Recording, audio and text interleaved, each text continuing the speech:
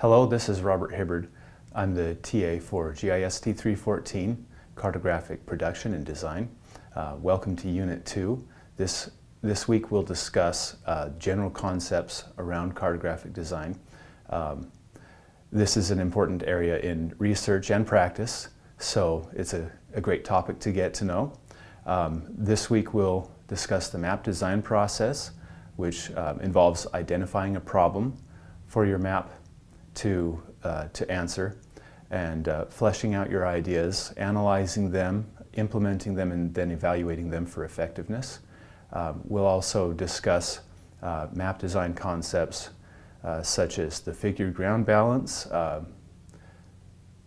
contrast and visual hierarchy in a map, and we'll want to emphasize the importance of designing your map around the data that underlies the map.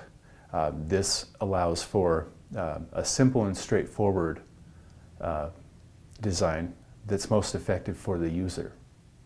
And then the lab will be a continuation of Unit 1, which is finding data in ArcGIS.